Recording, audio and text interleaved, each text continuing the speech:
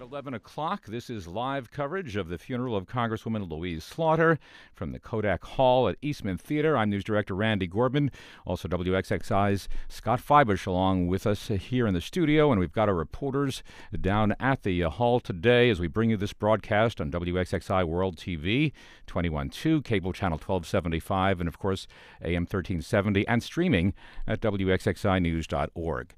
Scott, kind of hard to believe it was really just a week or so ago, really, that we received word that Louise Slaughter had died. Now, she was 88 years old. You might say something like that would not be surprising, but considering how vigorous she has been in recent years, ready to run for a 17th term, it's still a lot of the people that I spoke with felt it was a shock.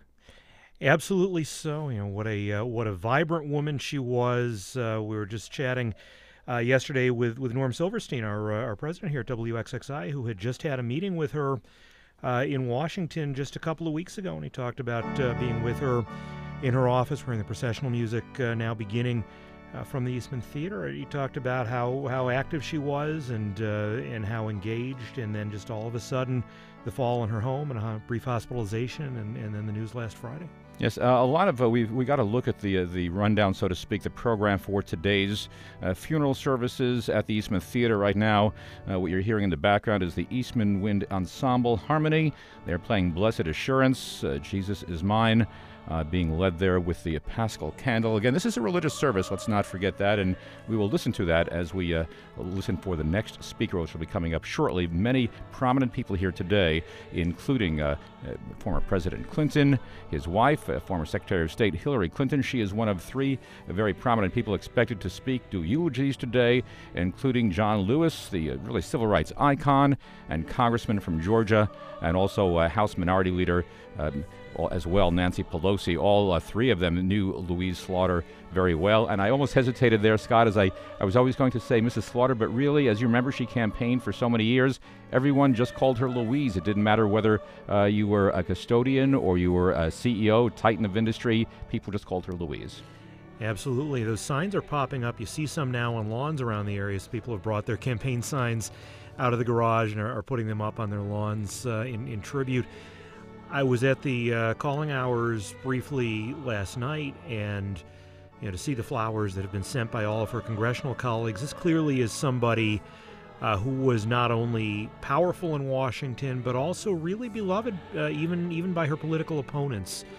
Some real genuine outpouring of emotion for her. I saw some of that in video that we got the night the House Rules Committee, this is a couple of days after her death, they had met in Washington, and it was really kind of a moving committee meeting because each of them, Republican and Democrat, in turn praised her, and it wasn't sort of the boilerplate sort of thing like, I'm sorry so-and-so is no longer with us.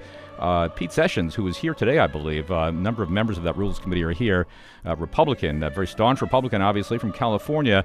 He was almost in tears, and you could tell there was genuine emotion there, and I think that was because a lot of people said that as much as Louise Slaughter was a fierce partisan, certainly said some not-so-nice things about the Republican Party, when it got down to a one-to-one level to a person, everyone on that committee said she was always respectful and, frankly, charming at times as well.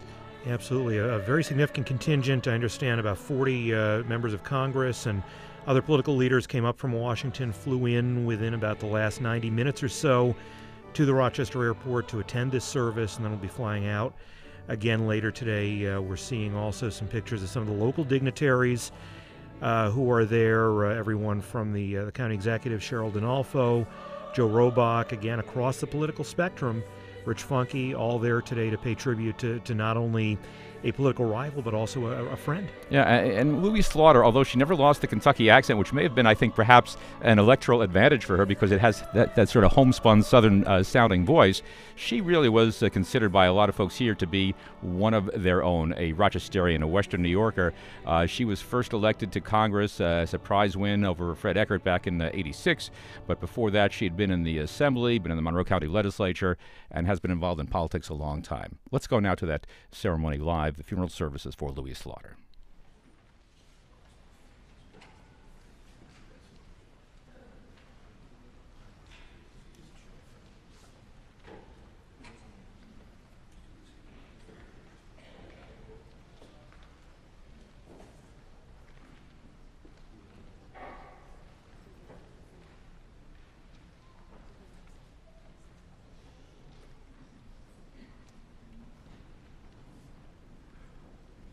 and we're just getting ready for the next part of this funeral service, which will be an anthem read by someone from the Eastman School of Music. Again, this for the funeral of Louise Slaughter.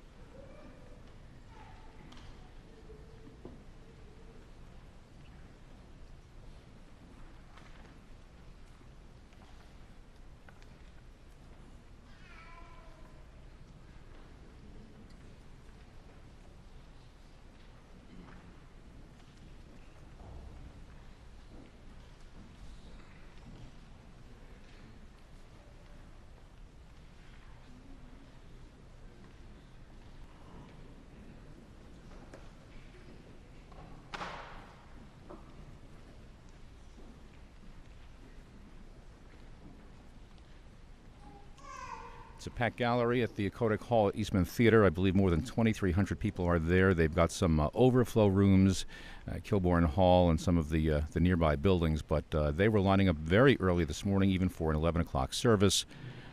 We saw folks there as early as probably about 7 o'clock this morning. And actually, police started closing down some streets. If you are in that area today, you will find that portions of Main Street during the service are closed near the Eastman Theatre, as well as Gibbs, Swan Street, and parking obviously might be a challenge if you are not already there. So just be advised, if you are in the area, expect some slowdowns for the next couple of hours. We do expect this service to probably last for about 2 hours or so. And depending what time it ends, we will bring you a special edition of Connections with Megan Mack hosting today.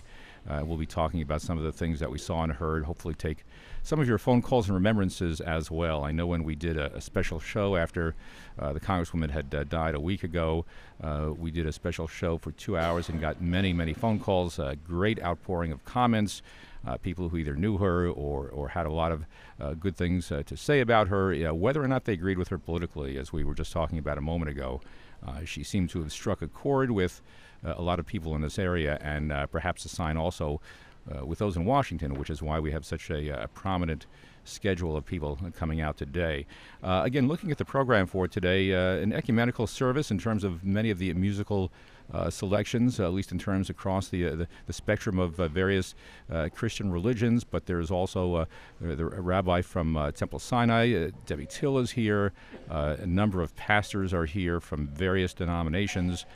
So this will be interwoven with, of course, not only speeches from the politicians, but at its essence, an ecumenical prayer service, a funeral service for Louise Slaughter, who I believe, I understand, was, I think she was Methodist, Scott, if I'm not mistaken.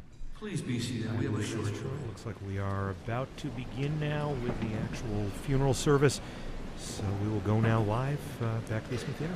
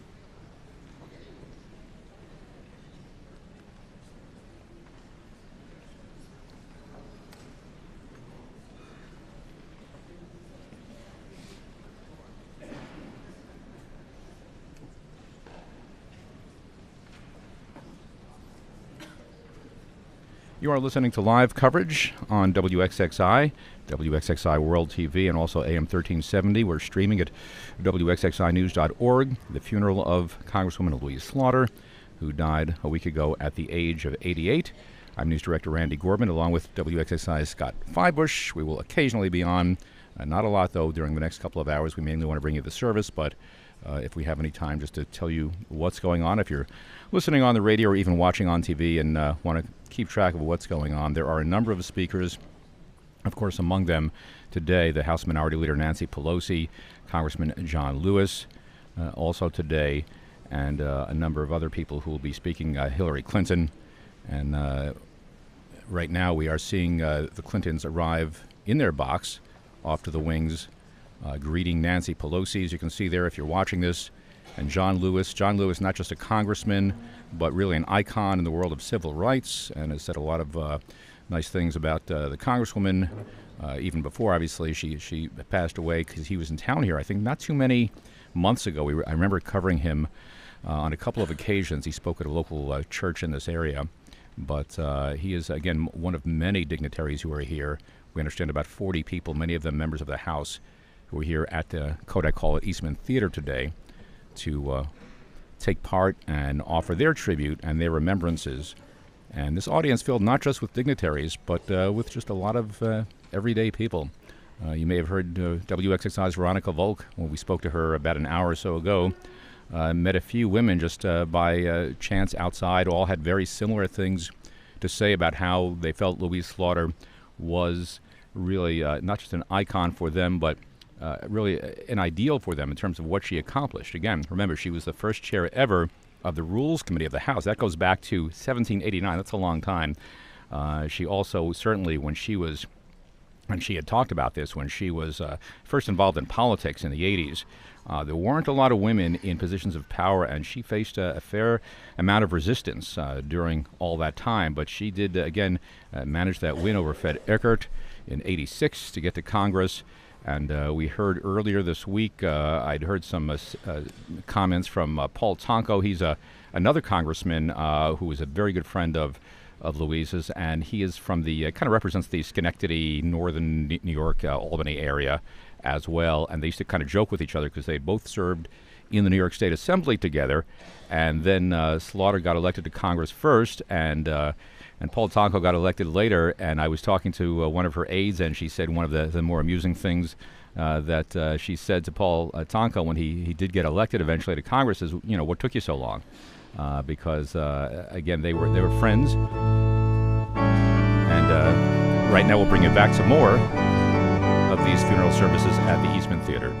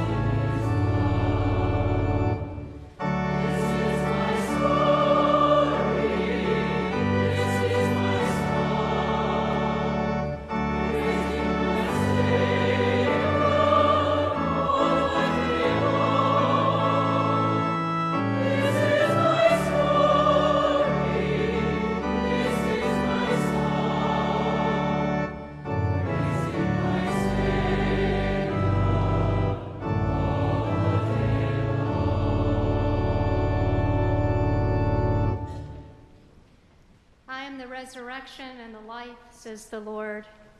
He who believes in me, though he were dead, yet shall he live.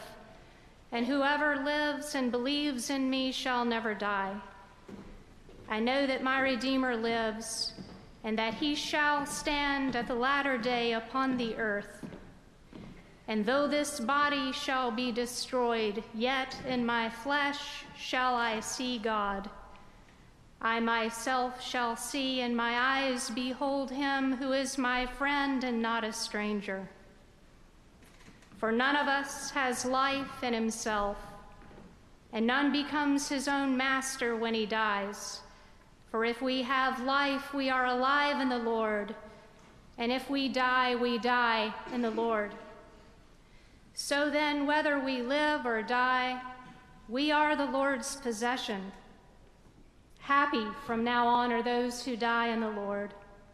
So it is, says the Spirit, for they rest from their labors.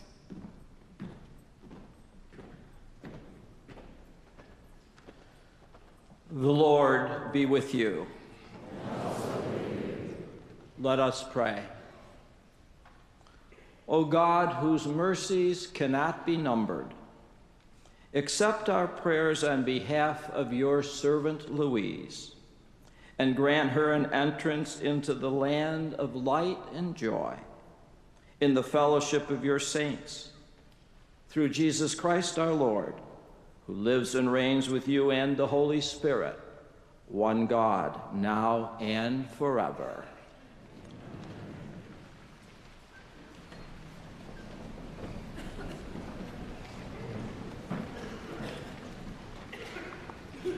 A reading from Ecclesiastes.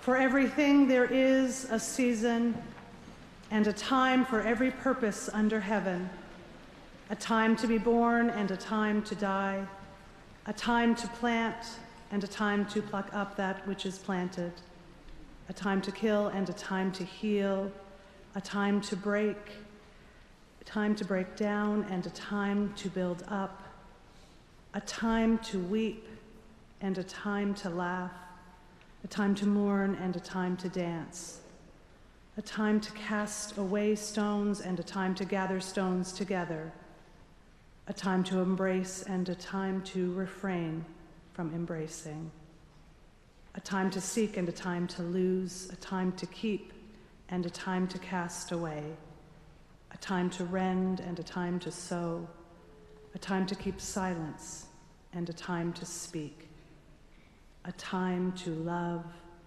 and a time to hate, a time for war and a time for peace. It was Rabbi Debbie Thiel of Temple Sinai.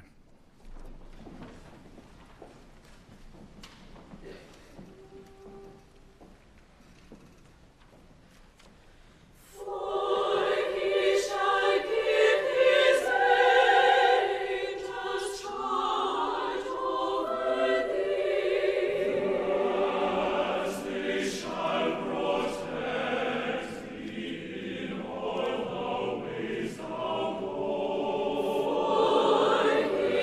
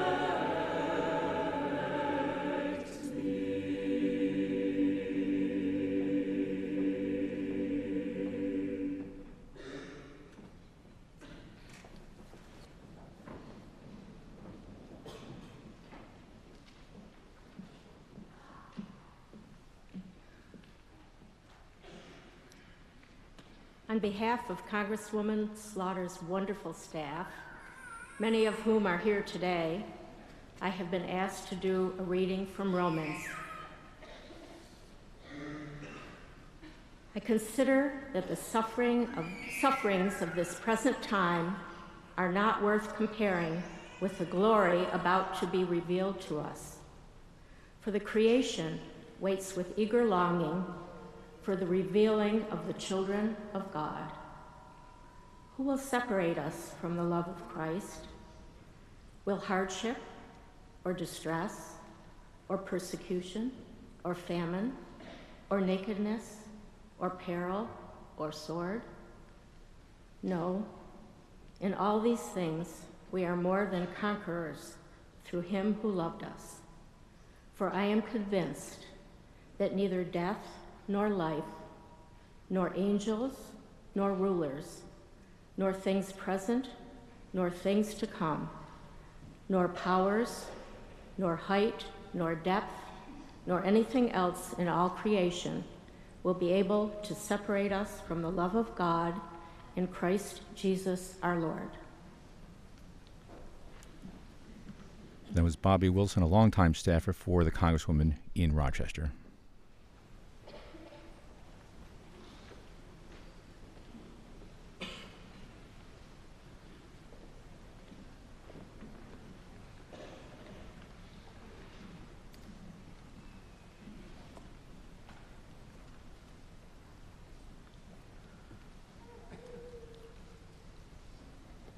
My beloved brothers and sisters, my friends, my colleagues, members of this wonderful and beautiful family, I want to be honest with you.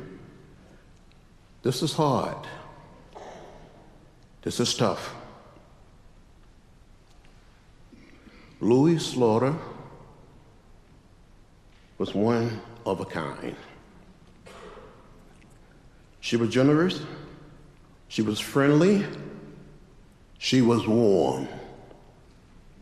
She was determined, and she stood up for her beliefs. Louise, I think most members know, she was strong,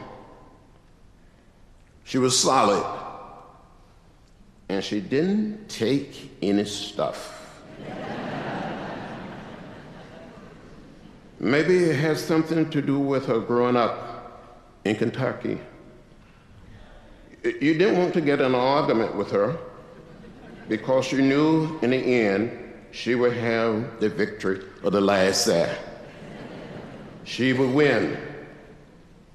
I first met Louise during freshman orientation. We were elected together.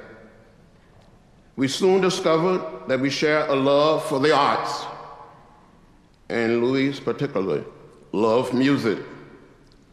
She loved the creative beauty of our world, of our little planet, our little spaceship we call Earth.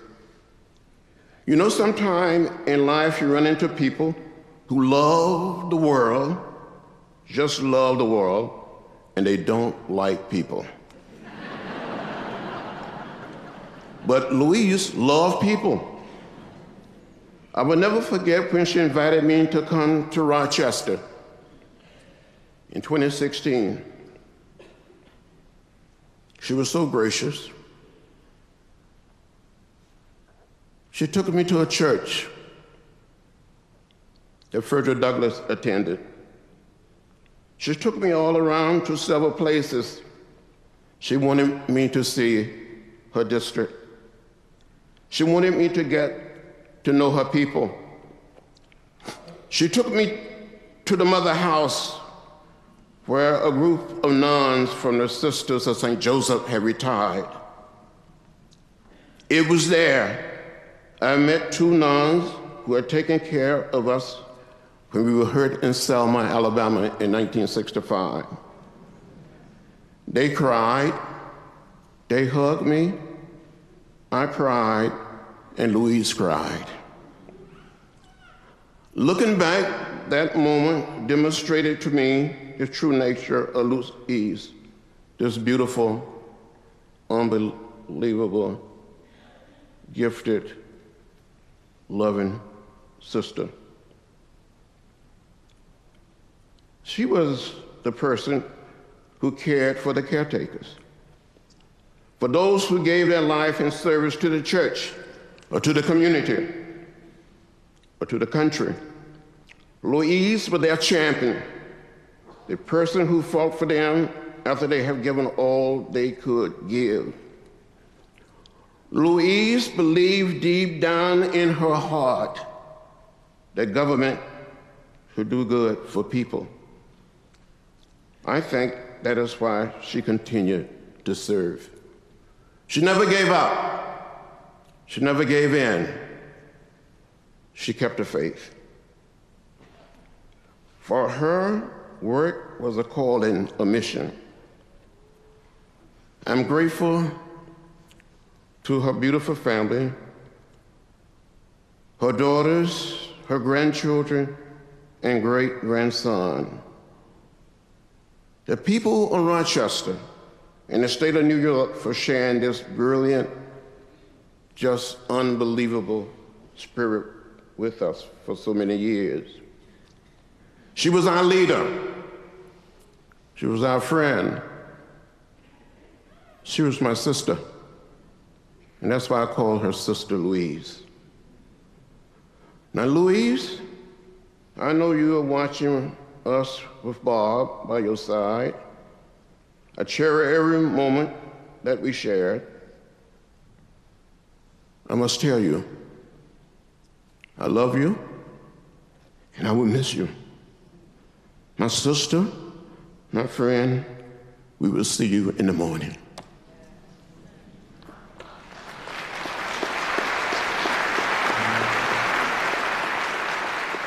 Congressman John Lewis, also a civil rights icon, remembering Louise Slaughter.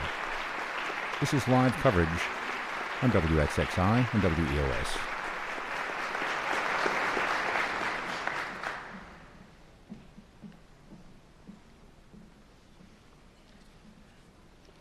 Good morning.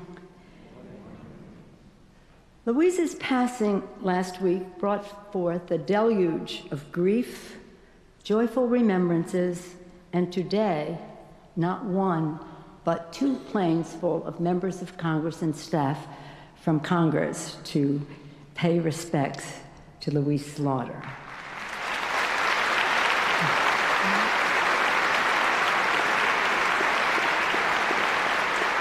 Chairman of her committee, Pete Sessions, our distinguished whips, Steny Hoyer, former members too, Kathy Hochul, Lieutenant Governor of New York, Senator Gillibrand, a senator but a former member of the House, and of course our inspiration, John Lewis.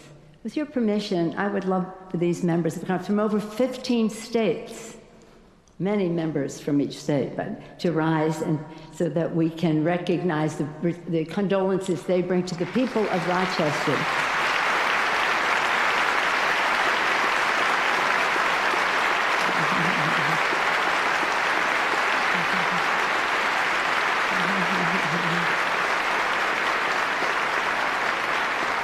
I know there's a contingent from Albany too, but one person who bridged both is probably crying the most today, Paul Tonko, her pal. Meg, Amy, Robin, I hope it's a comfort to you that so many people in the country, in the world, in the Congress share your grief, pray for you at this time, and bring the condolences of so many to you and to the people of Rochester and Louise's district, which she loved so much, bragged about all the time, and worked so hard for. So our condolences to the people of her district as she loved. I think our colleague, Mr. Lewis, as always, says everything so well, but from his words you can tell that I think Louise was more ready to leave us than we were ready for her to leave us. How perfect this would be, these members of Congress, a president of the United States, the beautiful music, so many friends. We find solace in the fact that Louise has left us, but now she is with the love of her life, Bob. The love Louise and Bob shared was such a joy to all of us who knew them. I love when she showed us their wedding picture, how beautiful they were and continued to be. But they are together. She never stopped talking about Bob, except when she started talking about the children, the grandchildren, and the fact that she became a great-grandmother of beautiful Henry. She loved her family. We considered ourselves her official family, but she loved us, but she loved her family, first and foremost. When I first met Louise, I knew her by reputation. I said, Louise, I've never met you. I was in their class, but I was 5 months in a special election. So when I went there, one of the first persons that I met was Louise Slaughter. I said, I know you by reputation, and I respect you already because the person who bragged about you to me was Governor Mario Cuomo. He loved Louise. He just thought she could do anything and was so proud when she went to Congress. And so we're also thrilled that Matilda Cuomo is here today and honors us with her presence. That connection of the Cuomos and Louise and Bob was very special. It was my privilege to serve with her for over 30 years. But when we first went to Congress, there were only 23 women there, so we were only 2 of the 23, and we bonded very closely.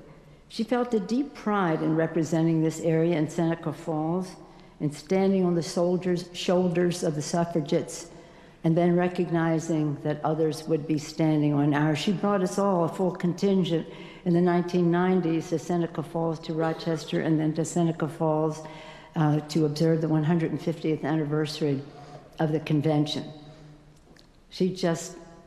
It was all in her, it was practically in her DNA. She beamed when she campaigned for Hillary Clinton. She just beamed. She loved you so much.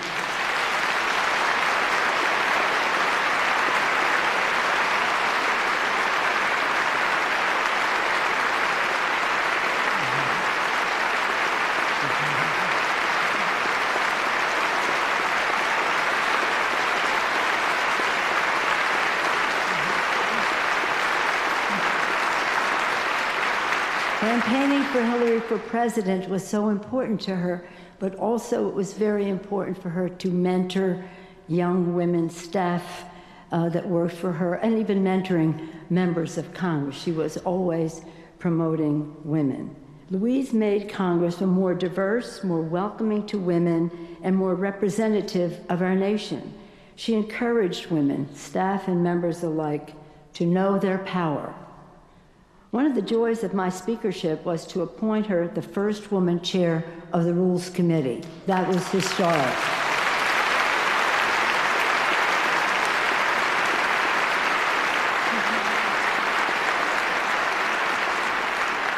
She loved that big office, didn't she? Didn't she, Jim McGovern? She loved that big office. Didn't she, Don, her staff person there? At the helm of the Rules Committee, she shaped and shepherded through every piece of legislation in the Congress. Louise was a patriot, and she fought to expand freedom in America. More freedom for women in the workplace by advancing the Lilly Ledbetter Act. More freedom for men and women in the military with the repeal of Don't Ask, Don't Tell.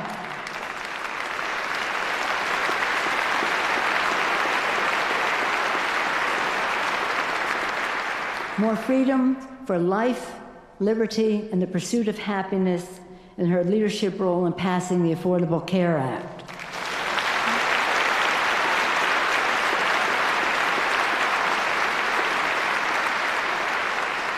In that debate and throughout her service in Congress, Louise was a steadfast champion for women's reproductive freedom.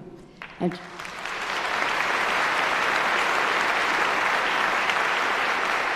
she was a crusader for ethics and honoring the public trust, embodied in her authorship of the landmark Stop Trading on Congressional Knowledge, or the STOP Act.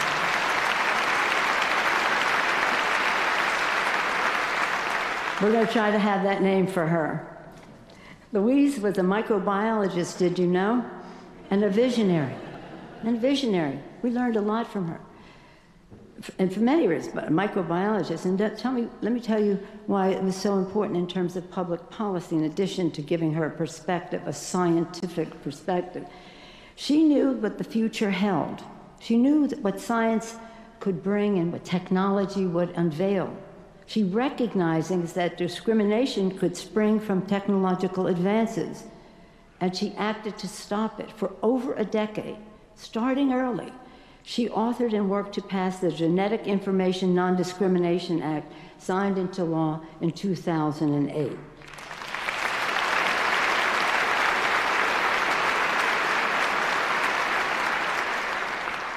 As John said, you might as well just agree from the start and save yourself some time, because you were sooner or later going to come to. Louise shortened always the time and distance between what was inevitable to her and inconceivable to others. Just do it now. All who worked with her became accustomed to late nights and long hours, were also blessed by her unfailing humor and warmth. I mentioned Don at the Rules Committee, and Jim McGovern, who worked right next to her. Jim told me a story that the last bill she was assigning, she gave to him and had some, forgive me, family, little salty language that went with it. And Jim said, "Louise, I think the microphone's on." She said, "I know."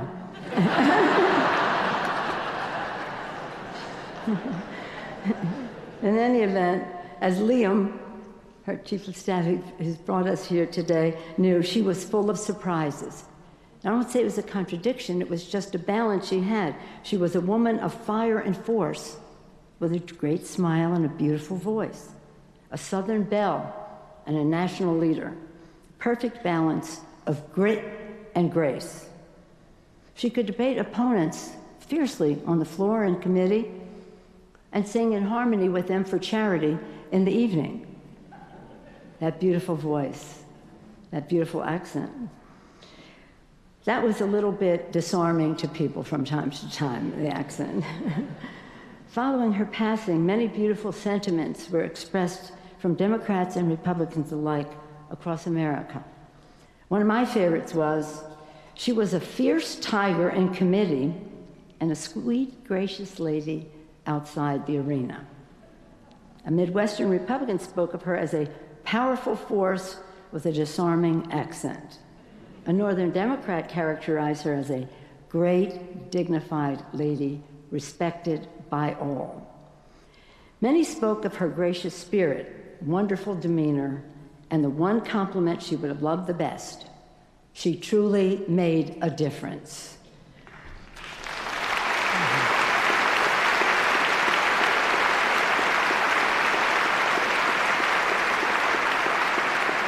As John said, she loved the arts.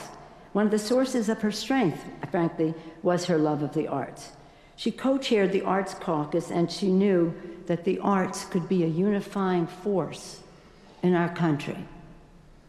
She ascribed to what poet Shelley said about the arts: the greatest force for moral good is imagination. Imagination, to be creative, to put yourself in other people's shoes, to create.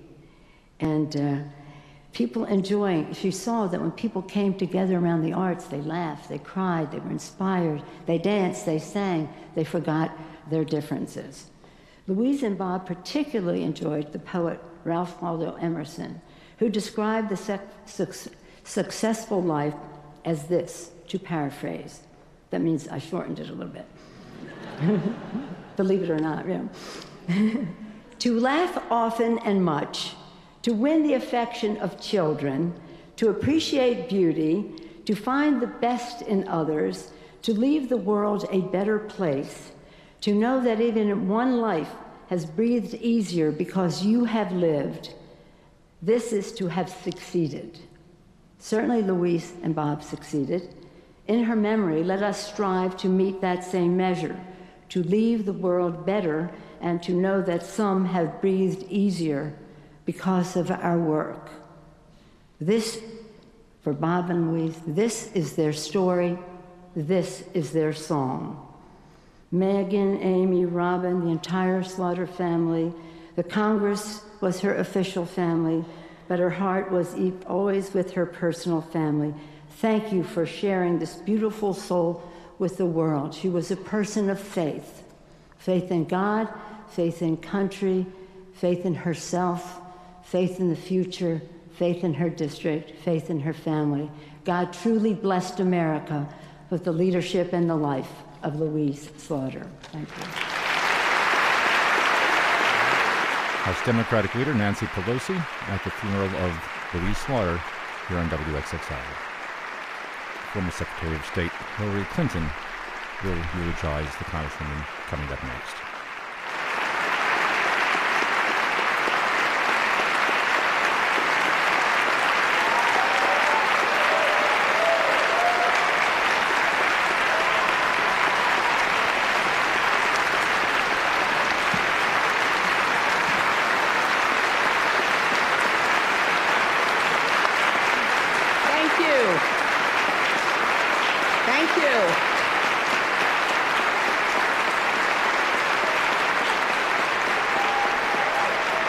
This is the day the Lord has made, and we gather here for an extraordinary outpouring of love. Love for Louise. There are people here from across her district, the state, our country, and even across the political spectrum. And that is something we should treasure and hope to see more of. Her proudest accomplishment, of course, is her family. Meg and Amy and Robin and her sons-in-law and her grandchildren and her great-grandson, her nephews, a great-nephew. And we gather as well in remembrance of the love of her life, her husband, Bob. I remember calling her after Bob's passing. And Louise was not someone who was ever at a loss for words. But she just kept saying over and over again, I just don't know how I'm going to do it without him. I just don't know. And she had such a great marriage with a man who supported her, who along with her raised her children. But as with so much else, when it came to Louise, she pulled herself together and continued to serve. She really was one of a kind, a blacksmith's daughter, a microbiologist, interested in public health. Like a lot of women, she didn't get into politics to make a name for herself. She got into politics to make a difference. John Lewis is so right about so many things. Our dear friend, our moral leader, and he's right that this is hard. It's hard because what she represented, who she was, not only should be remembered by all who knew her and all whom she served with and for, but because we need more Louise Slaughters today more than ever.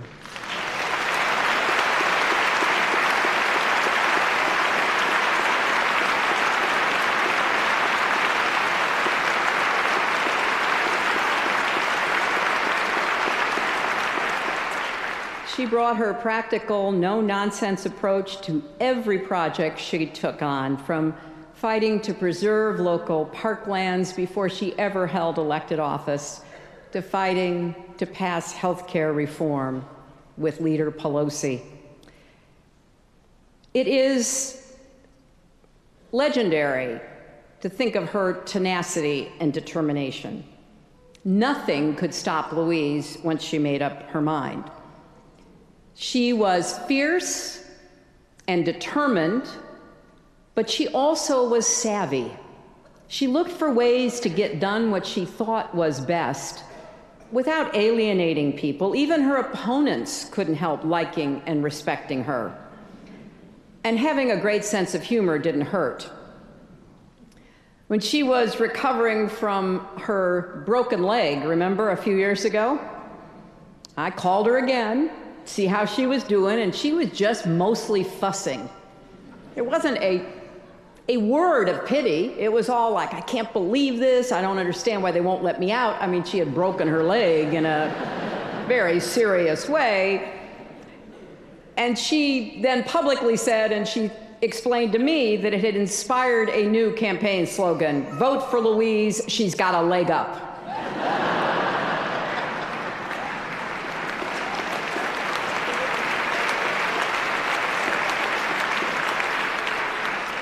Now, as the people of Rochester and Buffalo and Niagara Falls know, there was no one better to have in your corner than Louise.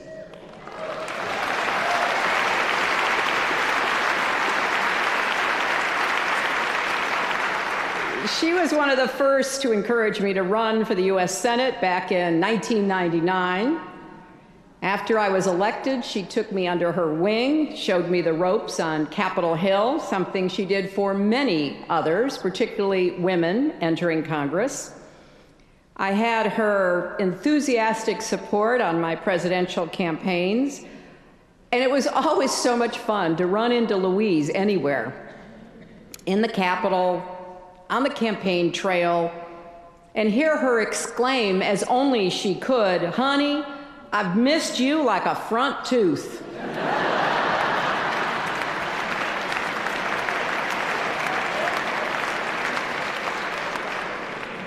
We'd swap stories. She'd talk about grandchildren. When I finally got one, I talked about mine as well.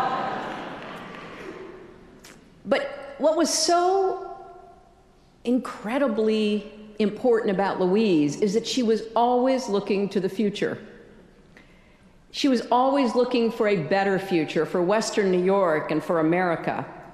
She was committed to training workers to compete in the global economy. She was committed to defeating breast cancer. She was committed to high-speed rail. And thank you, Amtrak, for naming the station for Louise.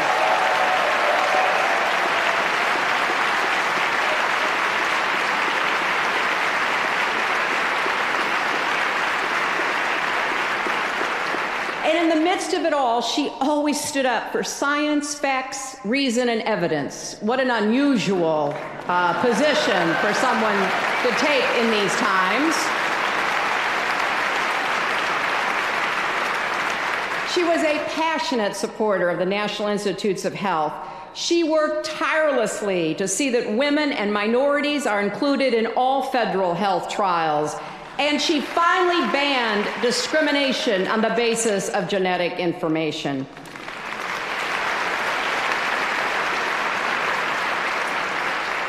I loved going to meetings in her district with her.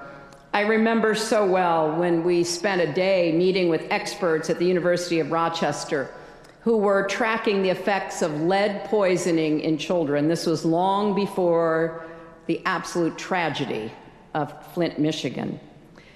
We sat there and she probed and asked the toughest microbiological questions you could. And then we worked together to try to get the federal government to do more to get lead out of water, soil, and paint. We also had a lot of fun working together on the redevelopment of the Erie Canal Harbor, bringing modern technology to our public schools. She was always up with new ideas about how to create more jobs in Buffalo and Rochester and Western New York. She saw the potential for a renaissance in American manufacturing and believed that Western New York was the perfect place for it. Of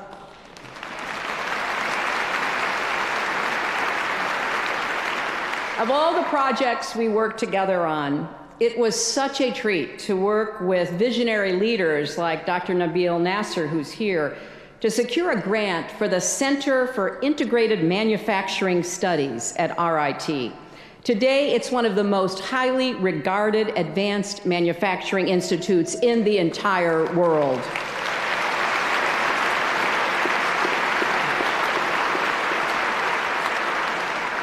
And as Nancy said, she was the first woman to lead the House Rules Committee. She knew that rules and procedures are essential. They're essential tools for safeguarding our democracy and making it work. She believed showing respect and decency was too. As one of her friends observed this week, Louise was a partisan warrior, but she never made it personal. She thought we could disagree without being disagreeable. And if all else failed, showing up with a homemade rhubarb pie usually helped. I often thought how fitting it was that Bob and Louise moved to Western New York, a hallowed ground for women's rights.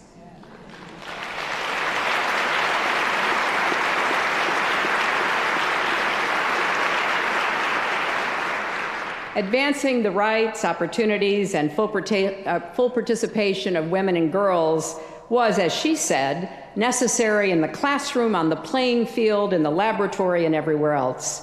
That was a big part of her life's work. She was also a driving force behind the Violence Against Women Act.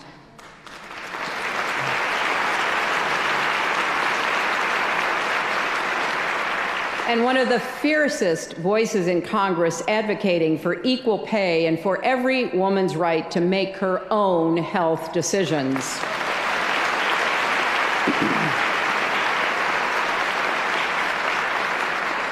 I still remember that day back in 1998 when Louise and I both attended the 150th anniversary of the Seneca Falls Convention. Now, some of you might have been there, but I can remind you, it was a scorching, hot July day.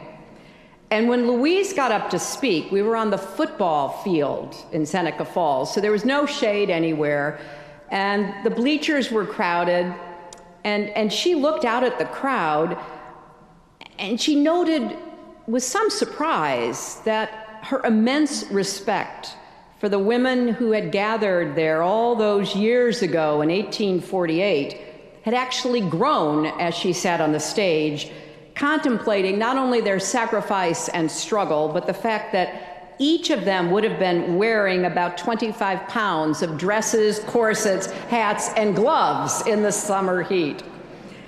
She also remarked that day, with a note of awe in her voice, that things have happened in Western New York that surely have happened nowhere else.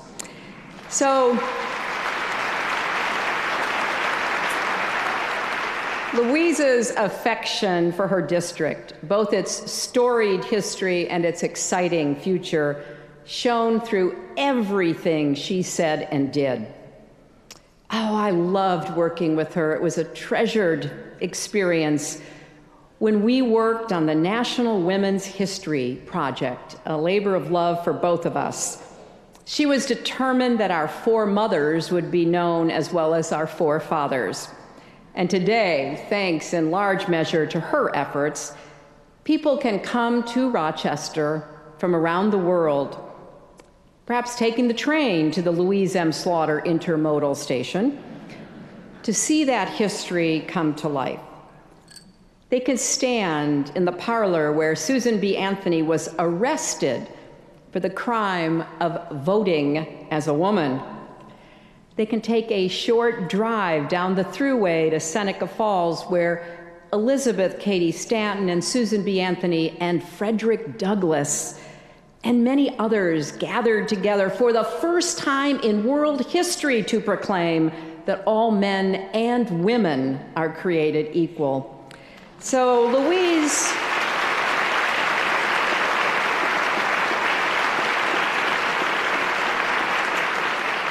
never forgot. She stood on the shoulders of brave trailblazers and history makers. She picked up their torch. She carried it proudly throughout her career. She was fighting not for ourselves alone, but for generations to come. So now, as we celebrate the 100th anniversary of women's suffrage in New York State, we can pay tribute to those leaders but also to the life and legacy of Louise Slaughter, who proved that they were right all those years ago in Seneca Falls to fight for equality.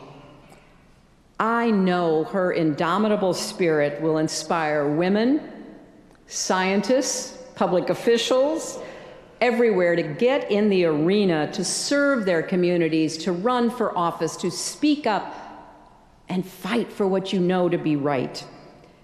I hope each of us will honor Louise's legacy by being passionate advocates for facts and reason, by keeping our sights set on the long term and the bigger picture, and by doing it with a sense of humor, respect, and decency. What a great tribute to Louise that will be. So thank you, Louise. Thanks for spurring us on, for setting the bar extraordinarily high when it comes to public service, for enriching our lives and our country. You will be dearly missed, but never forgotten. God bless you, my friend.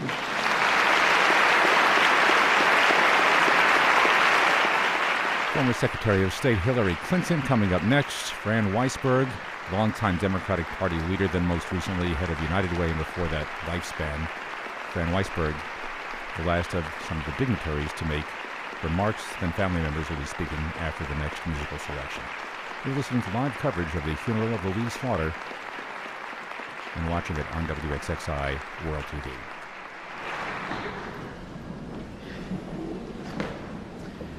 Oh, what a person to follow. My name is Fran Weisberg. Like most of you, I am heartbroken and so saddened over the loss of a very dear friend. As a resident of Rochester, I am also in disbelief. We all thought Louise would go on forever, representing our community and standing up always for what is right. But I first met Louise, as Rob and I talked about a few days ago, in the early 1970s through Bob Slaughter, her beloved husband of 57 years. It was the People's Power Coalition we were involved with, and Bob was an active member of that group. We were a bunch of grassroots volunteers who fought to keep electric rates affordable across the entire community. But at no point did Louise ever say to Bob, "Don't do this, it wouldn't be good for my career." She believed in this community, she believed in him, and in standing up for what was right, which was what her husband was doing. She supported our coalition with all the qualities that she took to Congress, that Southern charm, that unbelievably brilliant mind, and that fierce, fierce desire to help people much less fortunate than herself. From that time to the day she died, Louise Slaughter spent her life fighting for this community. She never backed down from a challenge or passed up a good idea. What drove Louise and what defined her was her personal integrity. Louise always transcended personal politics, and she will always be remembered for that. She truly did care about people. She helped so many people, and everyone thought she was their friend. That does help to explain Louise's first run for Congress in 1986. I was her campaign manager, and it is incredibly hard to explain what a crazy long shot that election was at the time. National Meeting called it the second most difficult House race in the country for a Democrat to win. The district at the time was heavily Republican. The incumbent congressman was a Republican, of course, and had served 5 times in the state Senate before winning the House seat. And Louise was a liberal Democrat, and she had much less name recognition after just 2 terms in the state assembly. And guys, back then, that Southern drawl that became so familiar only made it surprise voters that Louise was not a native of upstate New York. But none of that was going to stop us. We were out there to change the world, and Louise was ready to fight for what was right. But Louise was not the kind of politician who liked making big formal speeches or, trust me, asking for big money. She preferred events like house parties, town hall meetings, where she could talk informally and truly get to know people. She especially loved campaigning door to door, where she would meet individual families and discuss how Congress could make their lives better. Louise Slaughter single-handedly built an unprecedented coalition of support in this community: Black, white, Latino, labor, business, urban, suburban, rural, gay, straight, and there were even so many Republicans we had to do a new bumper strip, Republicans for Slaughter.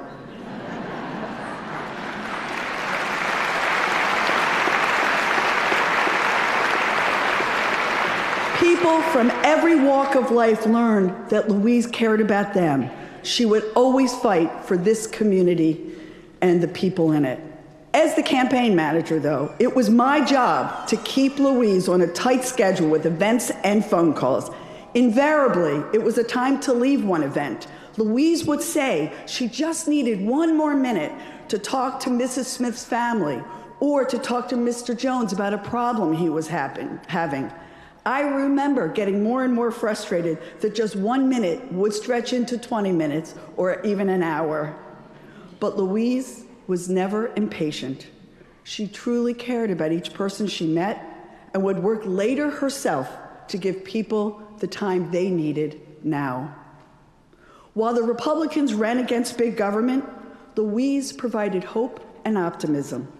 People believed that she would go to Washington and make government work for them because it was true. Her message resonated with voters, and against all odds, we won in a very close election. And somebody said to me at the calling hours, that 1986 race was a movement that I submit as a movement still today for her. Louise's esteemed colleagues talked so much about how she became a national leader and what role model she was for women.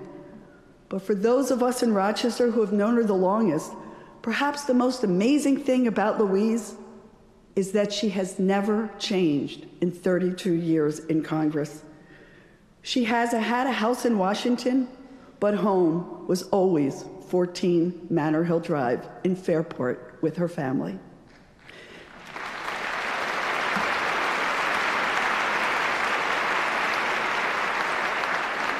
She met with world leaders and chaired powerful committees, but Louise always remained humble, more comfortable at that spaghetti dinner in Chile than the state dinner in Washington, at least to us. She never, ever stopped using her office to support this community, from helping a family with an immigration problem, to securing a university research grant, to creating jobs in the photonics industry, to building that new train station. Louise cared about all of us in this community. She used her charm, her brilliant mind, and her relentless energy to get the job done. Louise never changed. She never forgot what was important or who brought her to Washington. She never lost her passion for this community and for helping her neighbors. Louise left us at a time when our nation and our community needs more fighters, people like her, people who put concern for others above themselves.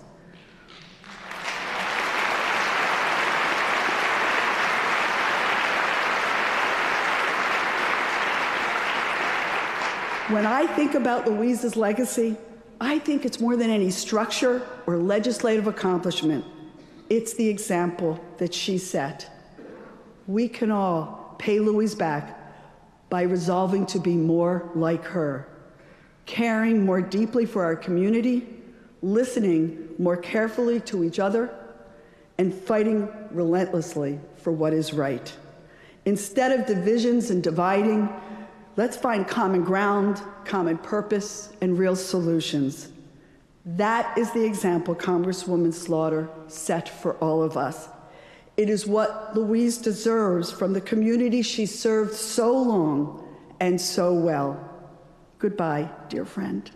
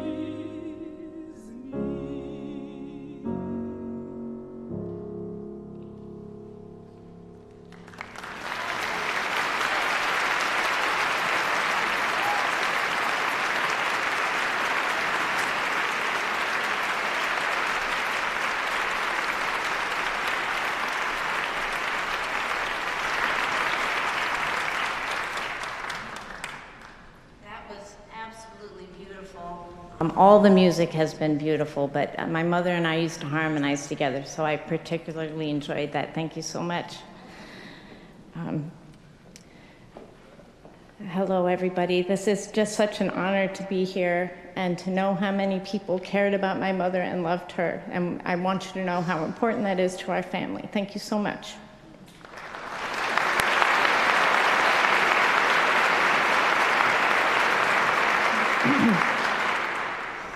So as you all know, but I'm so proud, and I say it all the time, my mother was a coal miner's daughter who remembered when the unionizers came to the mining town, they weren't allowed to walk on the sidewalk because it was owned by the coal mine company. She could tell you what it was like when the Tennessee Valley Authority strung the wire in the kitchen. That was the first and only light bulb in their home.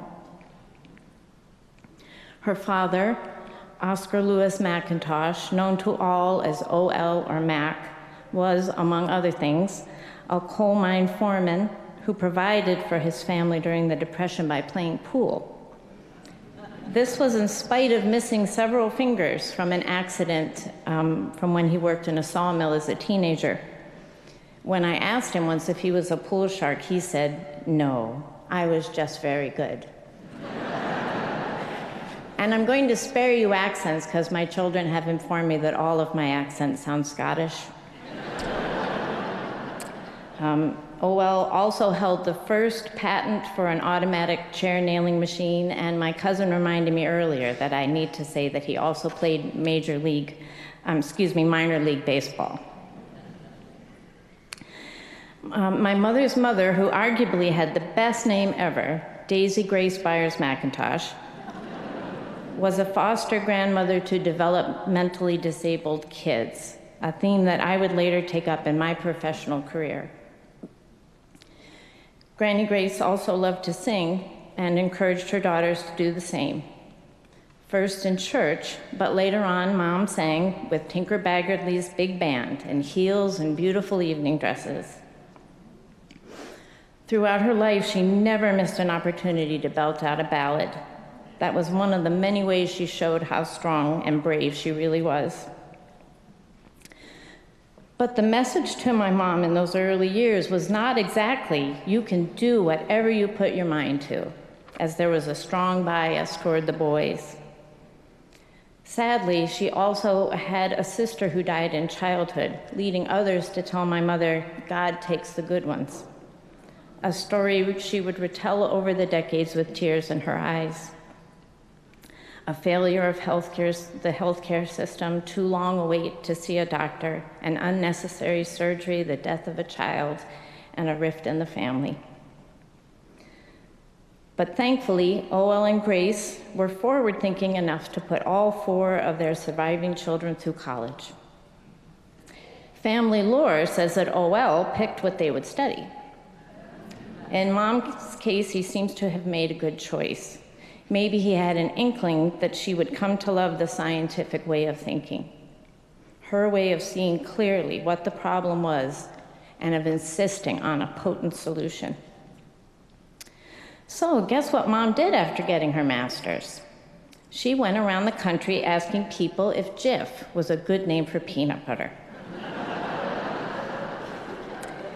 And while in Texas doing this, she met my father.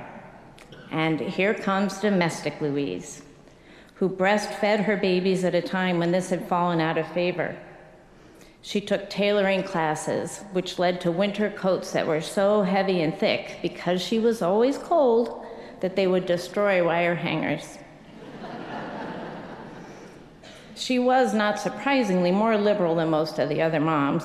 We could dress as hippies and watch R-rated movies and go to DC to protest the Vietnam War.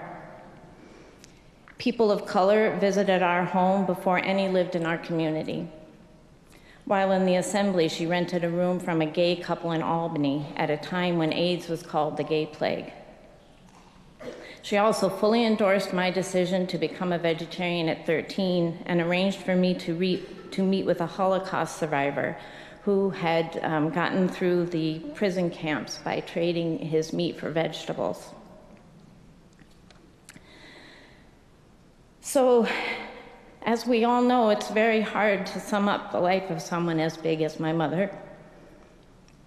What I want people to remember is that she came from humble roots, but was outspoken. She was a no-nonsense person, but she was very funny. She traveled the world, but always had time to hit the Children's Museum with her grandchildren. Seeing all of you here today and hearing all of the stories about Mom from friends, co-workers, constituents, and people she just met in Wegmans, I'm certain that she will be remembered as the amazing woman she was. And please know that her family takes great comfort in knowing that she was loved. Thank you. That was one of Slaughter's daughters, Amy Slaughter. Another daughter is going to speak next, Emily Michael Minerva.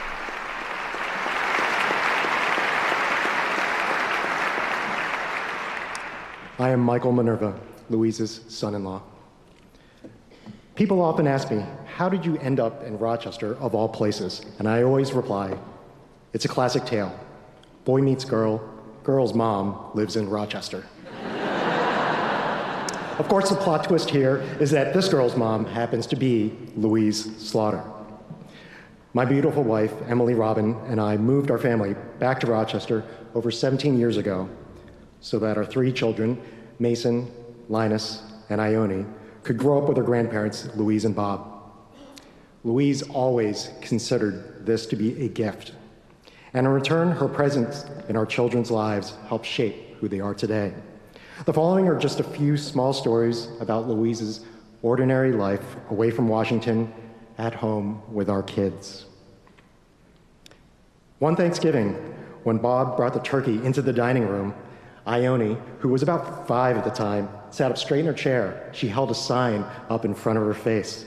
She had made it out of a paper plate, and around the edges, she glued colored construction paper so that it looked like a turkey. On it, she wrote, "You killed the turkey." And then she proceeded to chant, "Don't eat the turkey. Why did you kill the turkey? Don't eat the turkey. Why did you kill the turkey?" Louise let out a loud laugh, that loud laugh that we all know and love, and said, "Ione, you are a hoot." She loved seeing her youngest granddaughter show empathy and advocate for others, even if that other was just a turkey. When Mason was about 3, he got caught up in an argument with his grandma. I can't remember what the argument was about or even how it got started, but many of you here in this hall know what it's like to feel the force of Louise from the other side of a debate. Mason was steadfast and held his ground, and Louise accused him of being stubborn.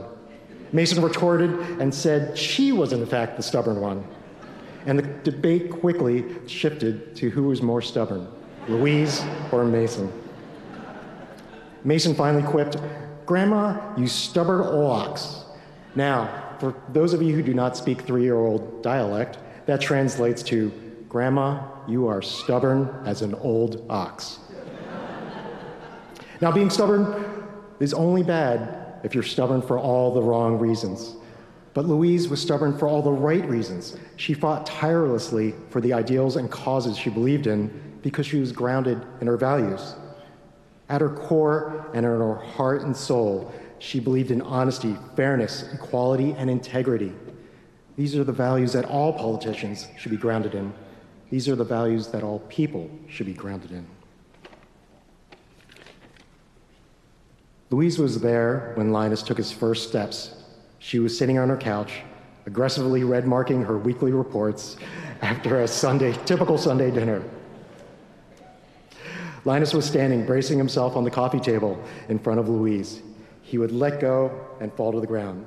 We would pick him up, put him back up, and then he would let go and fall to the ground. He did this over and over. Louise noticed that bobbing head that kept appearing above that table. She lowered the paper she was working on, looked at him and said, "You can do it." Linus let go, took 5 wobbly steps towards her, and when he reached her stretched out arms, they both laughed out loud. She loved witnessing and supporting those first steps. She loved that he kept trying over and over. She loved that he did not quit. Empathy, standing firm for what you believe in and never quitting. I consider these to be the gifts that Louise left to our children and to us all. To many here today, to be in the presence of Louise was an honor. To me, to be included in her family is a blessing. Rest in peace, Lou.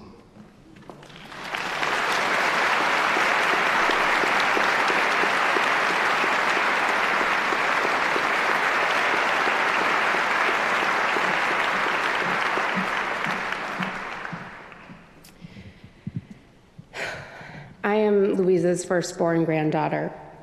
My mother, her firstborn daughter. And I'm sure most of you expect me to start by saying, well, you all know her as Congresswoman Slaughter.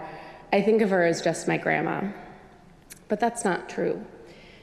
I've always been so proud of the work that she's done.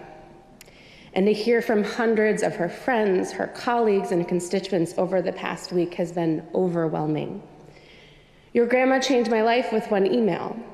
Your grandma was my champion. We talked about recipes in the airport once. I never met your grandma, but she meant a lot to me as a little girl. Multiple people at last night's calling hours thanked us as a family for sharing her with the community, as if it was a sacrifice. It wasn't a sacrifice, it was an honor. That is why I've never thought of her as just my grandma. In fact, I could not be more proud to think of her as my grandmother, the Congresswoman.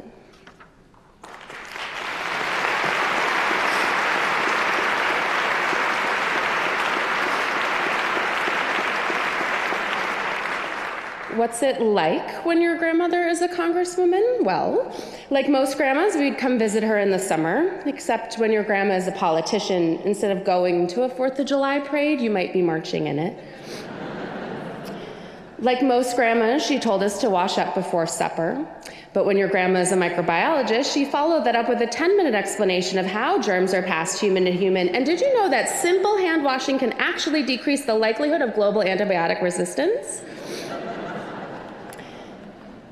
Like most grandmas, she would brag about your latest report card with the waitress. Except when your grandma is a congresswoman, this takes place in the Capitol dining room.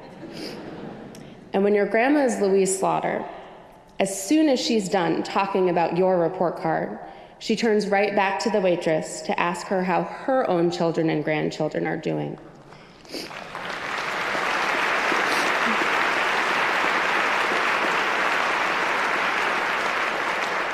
She uses their first names and follows up on small details. She's committed to memory. Like most grandmas, she wanted her granddaughters to have opportunities she never had. But when your grandma is a trailblazer, when she is elected to Congress when you are a 5-year-old little girl, when she not only hopes that you are afforded the rights, protections, and powers given to any man, but passes legislation to ensure it happens, when your grandma is a trailblazer, your path in life doesn't look like a trail, it looks like an open road.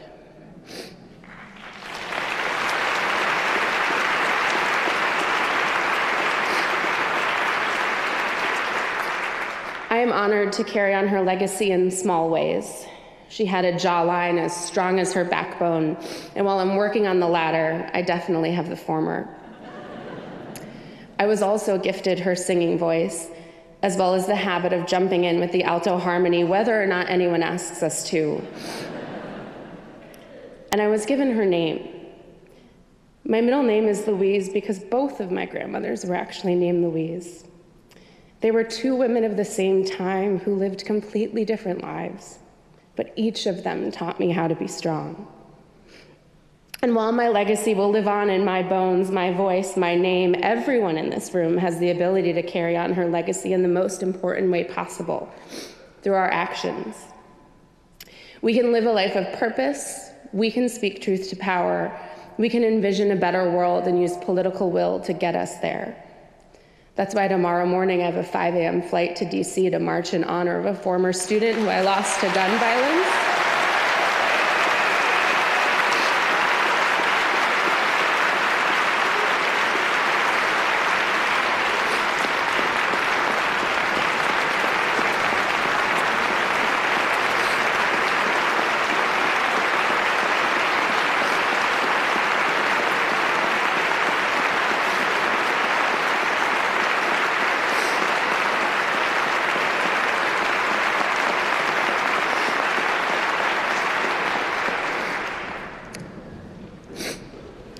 I owe that to my student, and I owe it to her, and we all do. In the words of another strong woman, Maya Angelou, we are braver and wiser because they existed, those strong women and strong men. We are who we are because they were who they were. It's wise to know where you come from, who called your name. I'd like to end by sharing my grandma's favorite story about me. I don't know why it was her favorite. It is the smallest, seemingly insignificant memory. But I know it was her favorite because she recounted the story to me every single time she saw me, including the last time we saw each other. As the story goes, I was about a year old, and Grandma and Grandpa Bob had been in town for a visit. As she would tell it, "Lauren, you were only 1 year old, but you somehow understood that we were leaving. And you look so sad. I will never forget your little face standing there in your purple raincoat, looking so devastated that Granny and Grandpa were leaving. It just broke my heart. Grandma, I don't know if I was ever as smart as you thought I was. And I definitely no longer have that purple raincoat. But I am so sad that you and Grandpa have left. I love you both."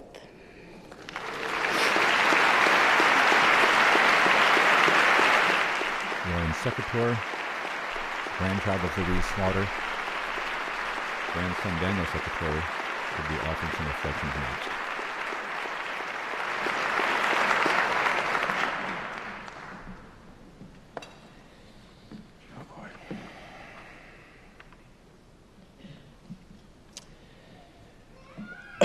Let me start by telling you a little story about the last time that I was here in Rochester.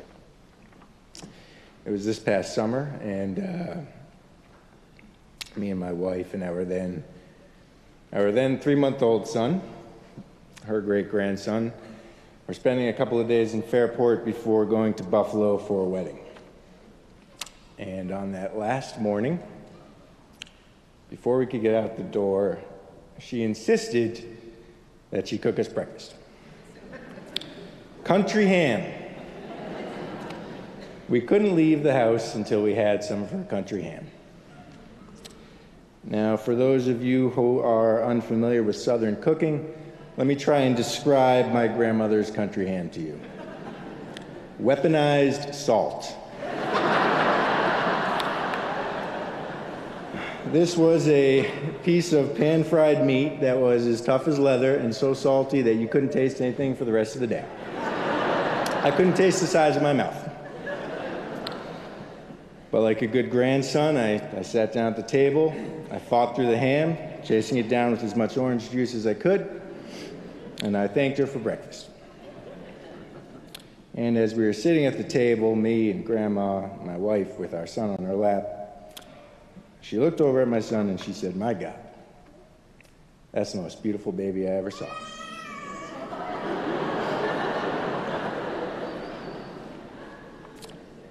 I said to her, "Grandma, I appreciate the sentiment, but you also just said that this ham was the most delicious breakfast you ever had, so I don't know if I can trust you."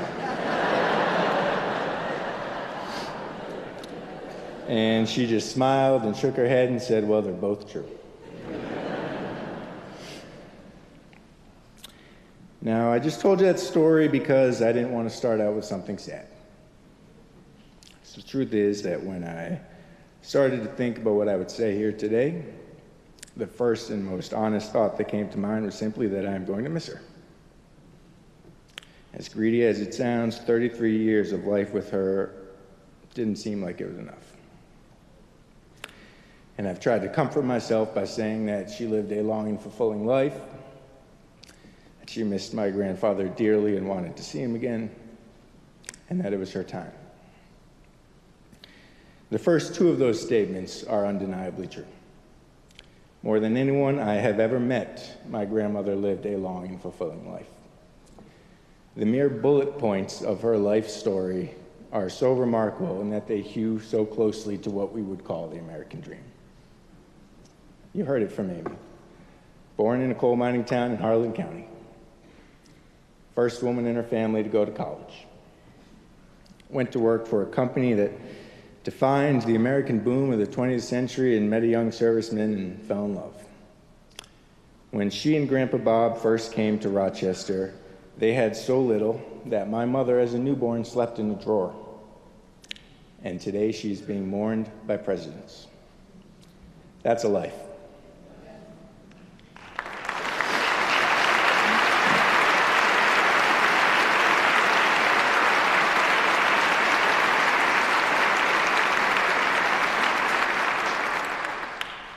And it's also true that she loved my grandfather dearly. She loved him as much as one person could love another. And I know this because she told me. She never hesitated to tell me how much he meant to her. And in fact, for the rest of my life, I know that I will never be able to wear a bow tie without thinking that I don't wear it as well as he did. Because I will always hear her voice in my head. I always see her smiling at him across the room as we were getting ready to go to a dinner and saying, "My God, Bob, you look good today." So there's no question that she lived a great life, and there is no question that the person that she loved most has already left us.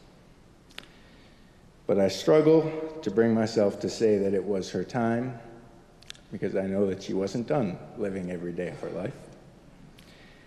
And she wasn't done fighting. And I know I'm not the only one that feels this way. The crowd in this room and the love that we have received this week are testament enough to the fact that none of us were ready to see her go. But we don't have a choice. She's gone, and we have to satisfy ourselves with our memories. Where we do have a choice, though, is in how we honor her for the rest of our own lives.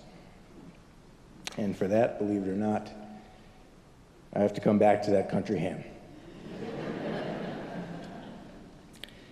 Because as I was thinking about that morning, it occurred to me that that was hardly the first time I had heard her call something the greatest thing she'd tasted in the world, the best thing she'd ever saw. In fact, it wasn't even close. She took so much joy from everything in this world.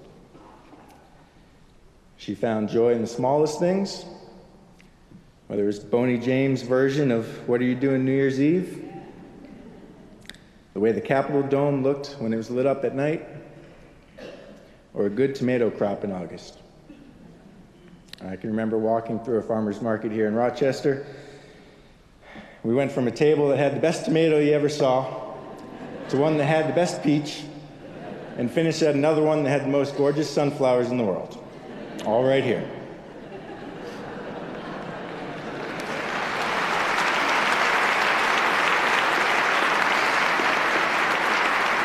Nothing was too small for her to love.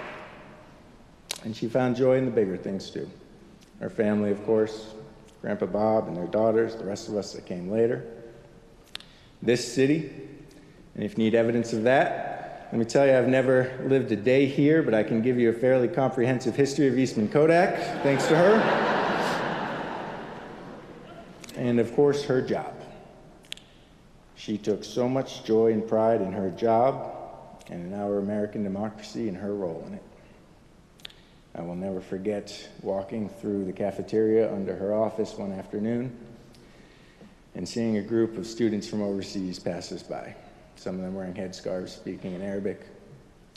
And she turned to me and she said, "Look at that. People from all over the world come here to see how our government works. That's the most wonderful thing I ever saw." And you know what?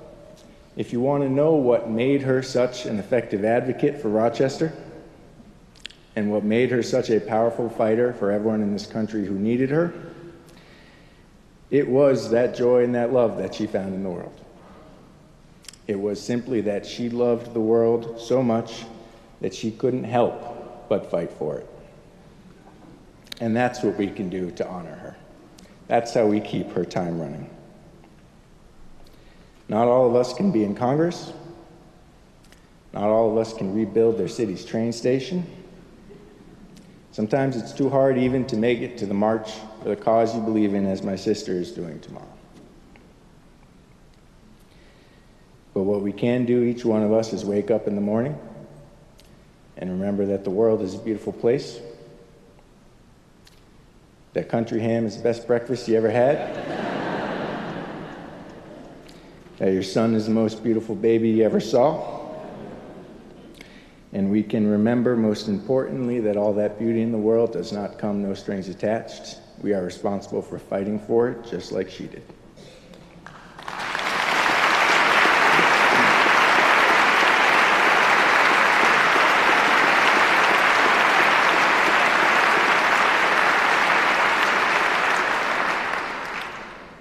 It isn't always easy to see all the beauty and the good in the world. And in fact, lately at times it has seemed impossible. The fact that she could is what made her so remarkable. And if we can only try to see the world the way that she did, starting every morning at the breakfast table, then we will honor her. Louise Slaughter, the best grandmother you could ever have.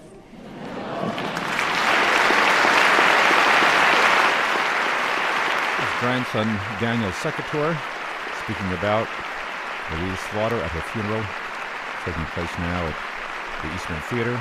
Coming up next, Joe Morelli, Ron Dakota-Silverman, and State Assembly Majority Leader, of course a longtime political associate and friend of Louise Slaughter. A reading from the Gospel according to Matthew. And seeing the multitudes, he went up on a mountain, and when he was seated, his disciples came to him. Then he opened his mouth and taught them, saying, Blessed are the poor in spirit, for theirs is the kingdom of heaven. Blessed are those who mourn, for they shall be comforted. Blessed are the meek, for they shall inherit the earth. Blessed are those who hunger and thirst for righteousness, for they shall be filled. Blessed are the merciful, for they shall obtain mercy. Blessed are the pure in heart, for they shall see God. Blessed are the peacemakers, for they shall be called sons of God. Blessed are those who are persecuted for righteousness' sake, for theirs is the kingdom of heaven. Blessed are you when they revile and persecute you, and say all kinds of evil against you falsely for my sake. Rejoice and be exceedingly glad, for great is your reward in heaven, for so they persecuted the prophets who were before you.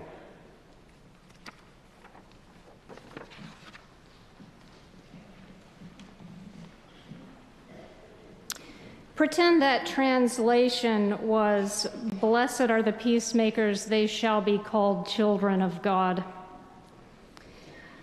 Blessed are we who mourn, we shall be comforted.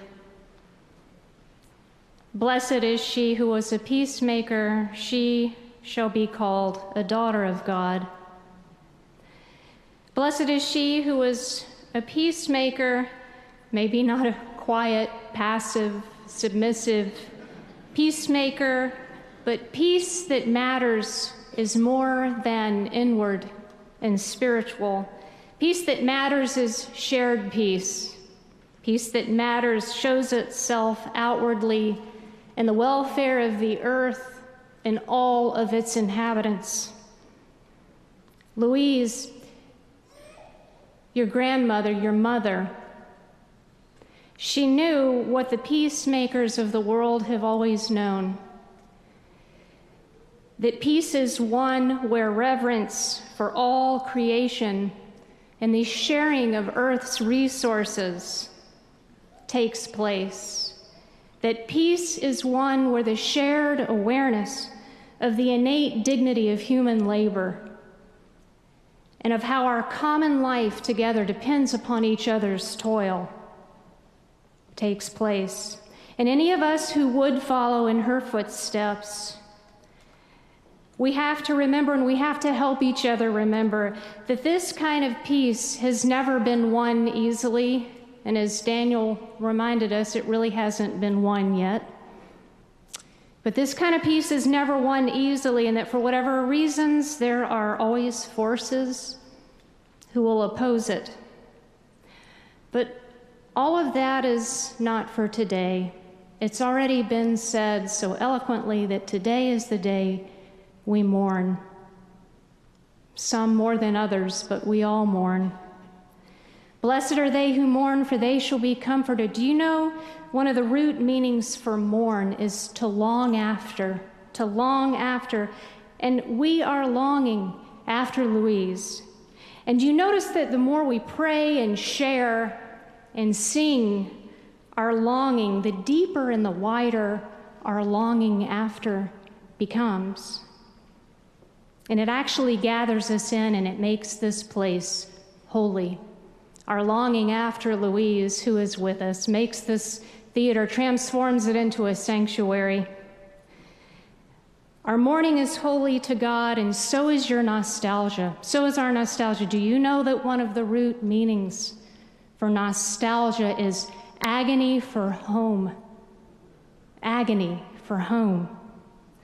To long for home is to long for the past and the ones that we love but we see no longer, especially the ones that we've known forever. Maybe it's to long for the children that we played with who are no longer children, and so we long for our childhood.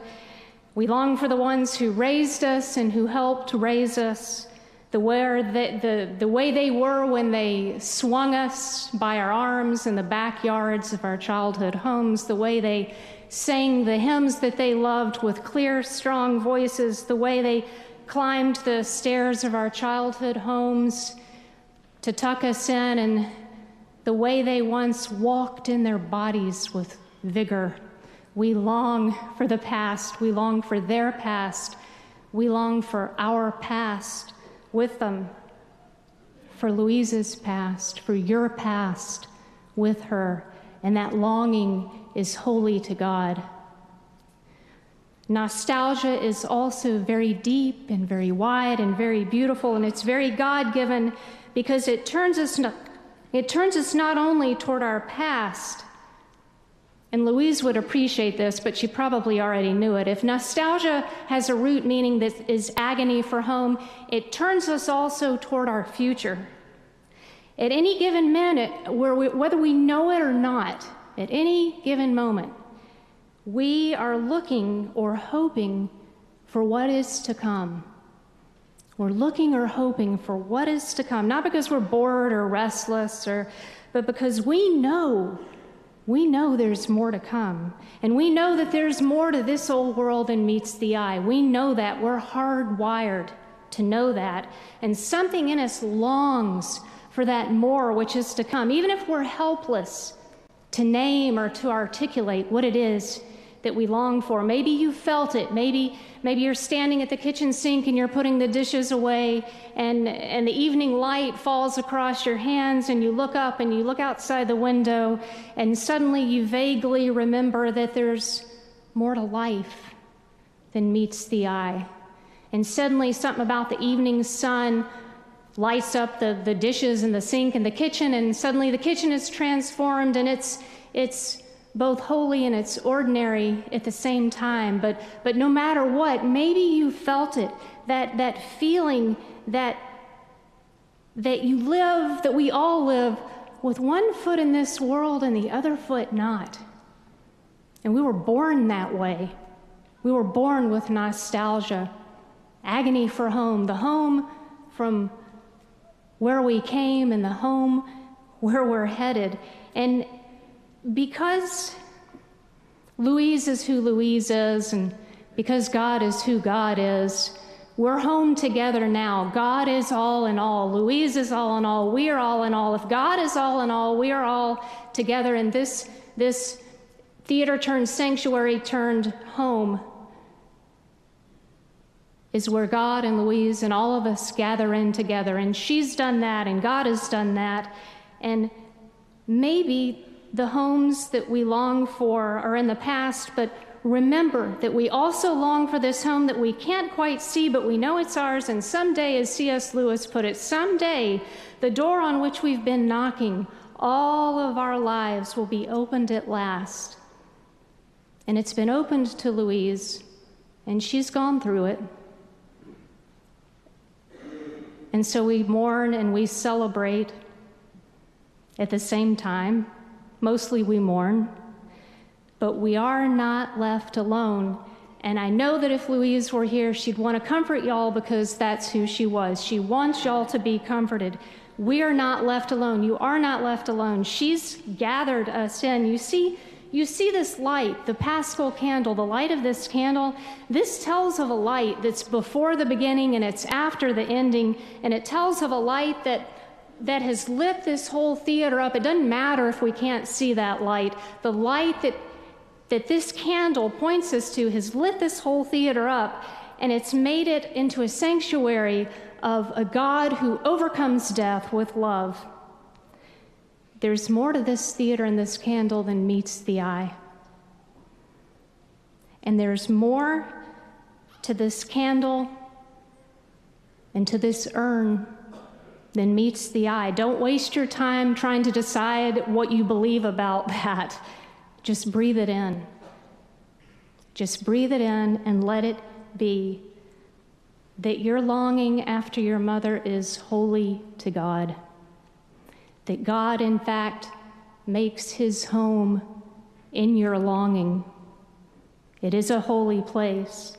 And one day the door will be opened to us. In some ways it already is. The veil between earth and heaven is surprisingly thin. The door will be open to us. The chariot will swing low for all of us. And we will all be brought home together.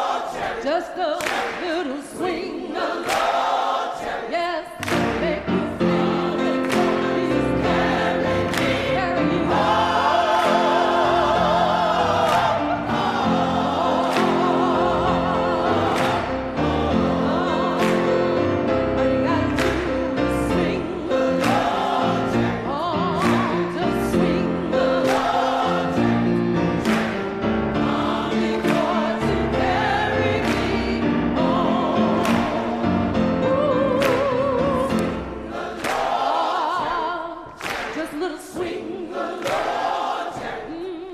Just swing the Lord, Terry. I'll make sure to carry me home.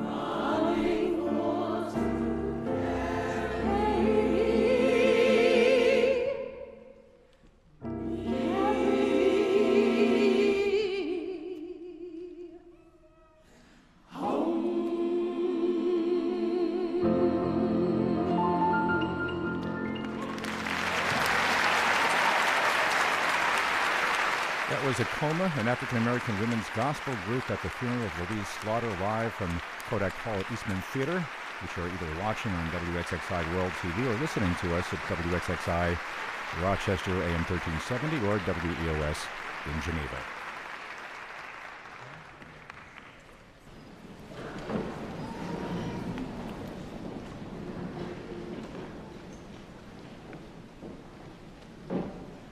Our Father, who art in heaven, hallowed be thy name.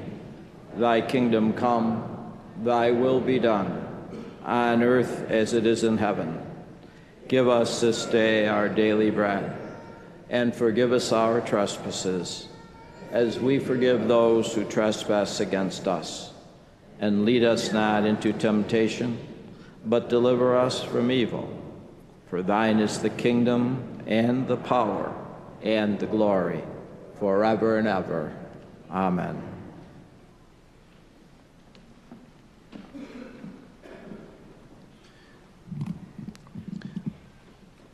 Almighty God, Father of mercy and giver of comfort, deal graciously, we pray, with all who mourn, that casting all their care on you, they may know the consolation of your love.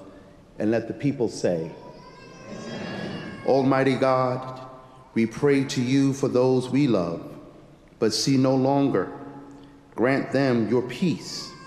Let light perpetual shine upon them, and in your loving wisdom and almighty power, work in them the good purpose of your perfect will. And let the people say, Amen.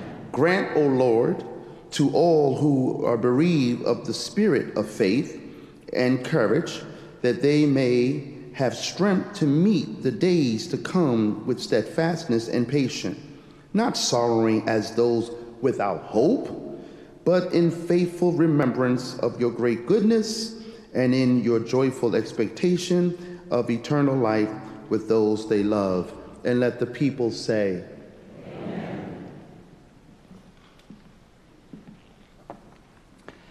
Bismillahir Rahmanir Rahim. In the name of God, the merciful and the compassionate. God Almighty, we offer our prayers for our Congresswoman Louise Slaughter. She was truly humane, kind, and compassionate. She cared for all people, irrespective of their color, race, or faith. She cared for strangers and immigrants, and for all of your creation. She served our city, she served our state, and our country with passion and sincerity. God Almighty, we pray to you to have mercy upon her, and to receive her soul to rest in peace. And we all say, Amen.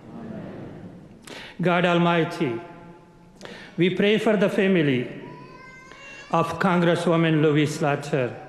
We pray to support them through these days of deep grieving. We pray that you draw this family together as they move through their grief.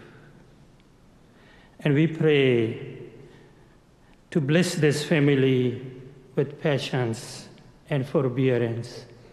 And you all say, Amen.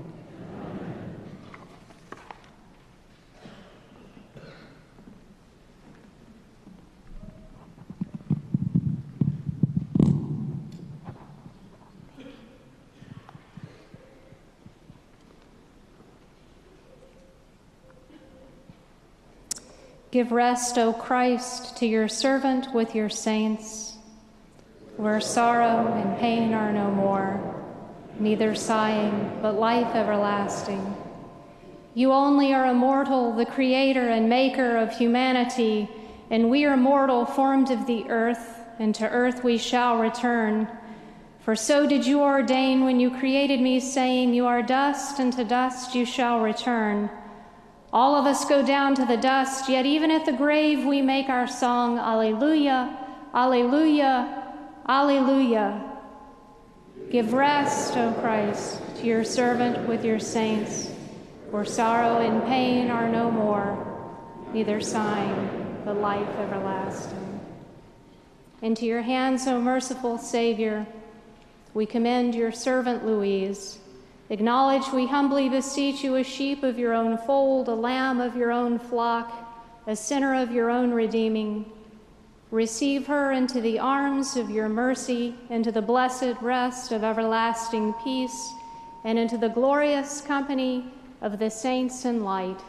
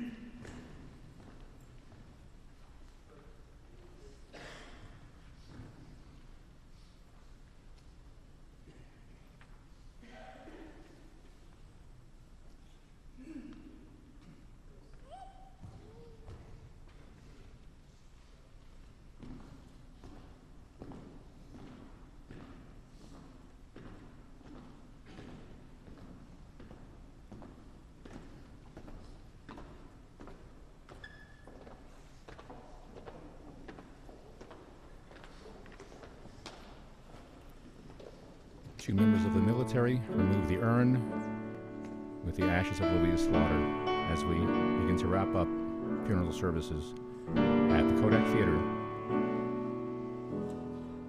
on Gibbs Street in downtown Rochester.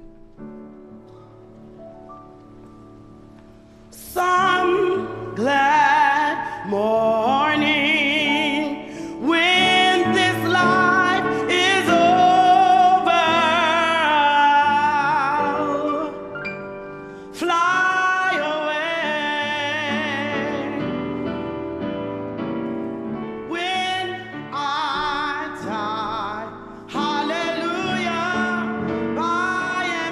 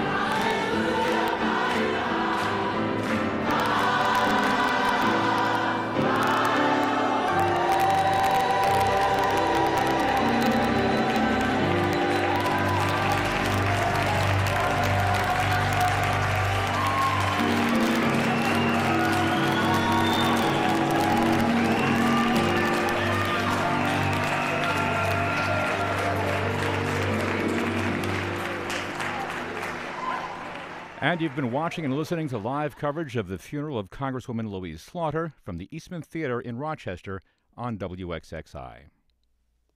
You're listening to WXXI AM Rochester.